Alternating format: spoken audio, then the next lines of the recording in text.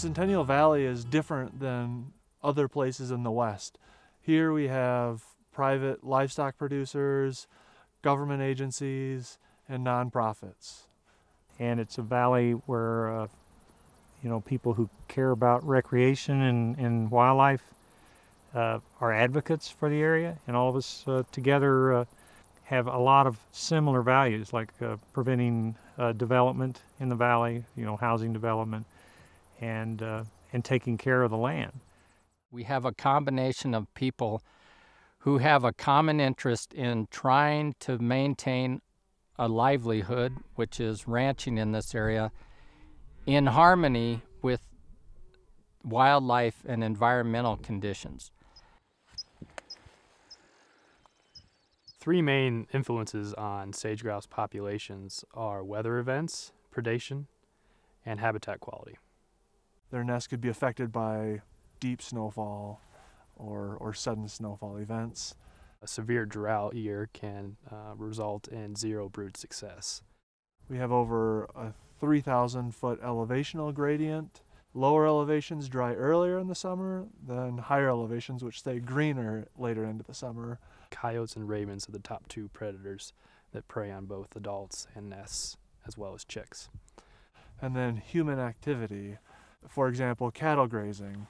Cattle consume herbaceous material that sage-grouse rely on for nest concealment. Cattle remove that or reduce the amount of cover.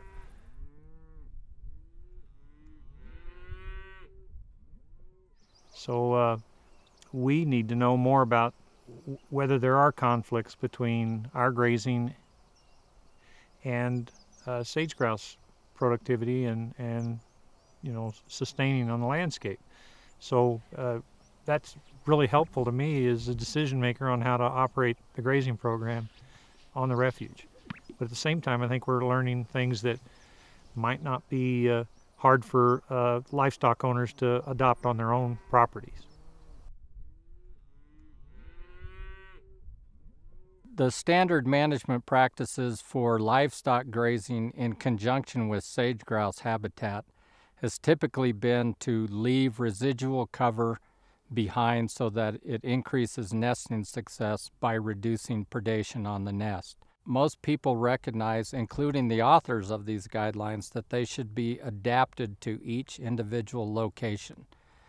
That takes a lot of work and takes a lot more investigation on the part of managers. But one of the things we hope this study contributes is to look at that residual cover question in different habitat types that produce different amounts of vegetation. In Centennial Valley, our most common is mountain big sage.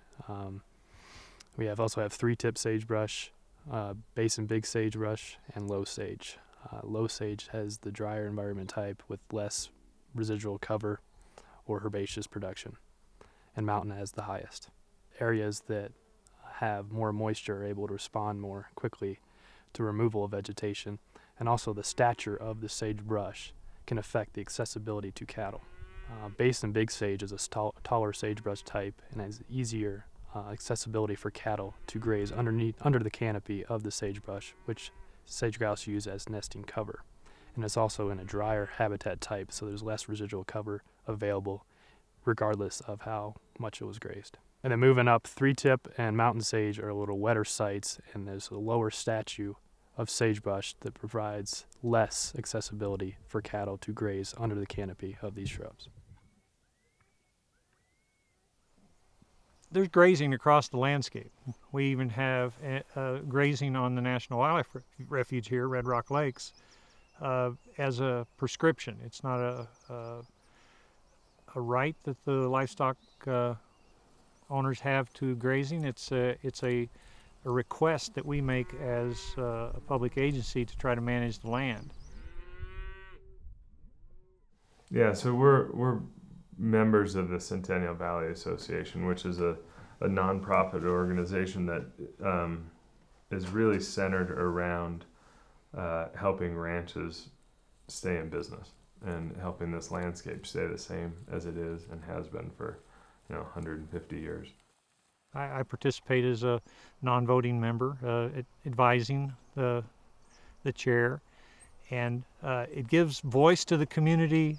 Maybe reduces some of their anxiety to work with groups that don't have the same business as they do, and I think it helps build trust between all the groups, and it's a way for us to respectfully talk about what our goals are and see if there is an opportunity for all of us to get most of what we would like on the landscape. We started talking with our neighbors, with the Martinells and with the Nature Conservancy and with the Refuge, mainly focused around a waterline project that needed to be fixed, and we all had some vested interest in seeing that come to fruition, and so that's how the whole partnership and the collaboration started. But then it's morphed into lots of different things, including the participation with different studies on the Refuge and different studies on the Nature Conservancy, and collaborative grazing plans between us and the Martinells on our own ground, on Martinell's ground, on Nature Conservancy and Refuge. The partnership was probably the big thing. It allowed us as private landowners to vary our grazing plan, and give us other options for pasture that we wouldn't have had before without partnership with the bird refuge and other ranches. I think most of the groups in the valley are getting along. Maybe not all the individuals within the livestock industry are on board. Not all of the environmental groups are on board, and not maybe all the agency are totally represented. But our relationship is really good from our perspective. And it comes down to really personal relationships of trust. The refuge manager really, I think, trusts us, and we really trust him to be doing what's right for the land, and knowing that nothing's perfect, but we don't let perfection get in the way of progress, and we can have open, candid conversations about what's working, what's not working, what we need short term, what we need long term.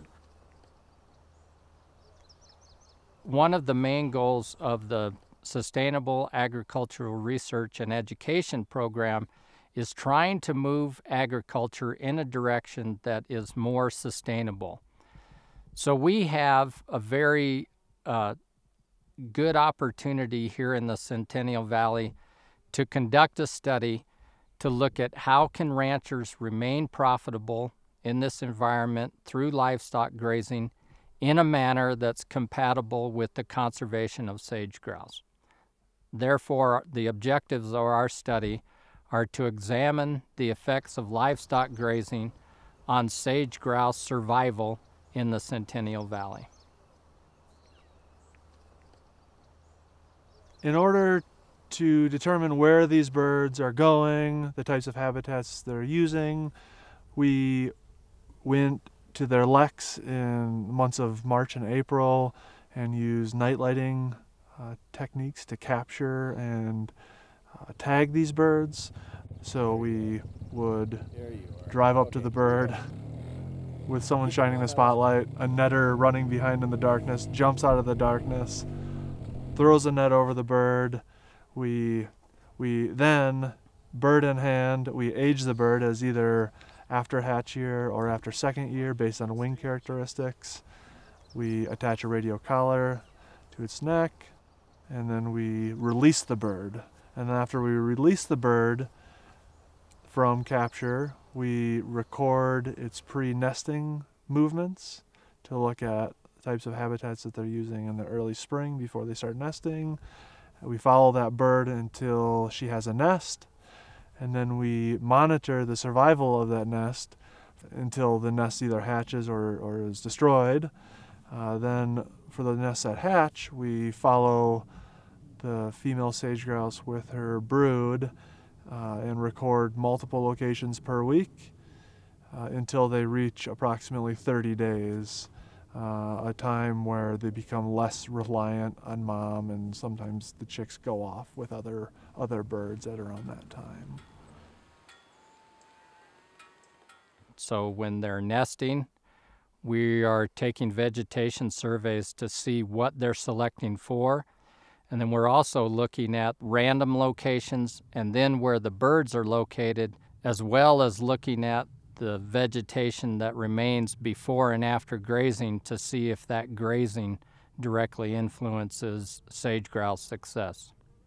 Because we know if we're going to have a sustainable livestock operation, we have to invoke those practices that maintain the composition of native grasses as well as sagebrush species.